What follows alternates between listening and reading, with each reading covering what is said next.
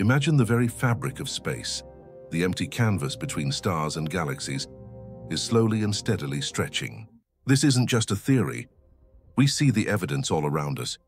Distant galaxies are all racing away from us and from each other, like spots on an expanding balloon. The farther away a galaxy is, the faster it seems to be moving, a crucial clue first solidly identified by Edwin Hubble. But here is where it gets truly mind-bending. For the very most distant galaxies, the cumulative stretching of space between us and them means they are effectively moving away from us faster than the speed of light. This doesn't break the laws of physics, because it's space itself that is expanding. The galaxies aren't moving through space at that speed.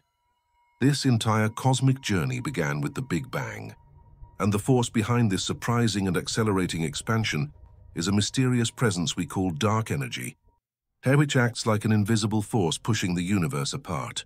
So from that initial moment to now, our universe has been growing, cooling, and evolving, becoming ever larger, emptier, and more magnificent with every passing second.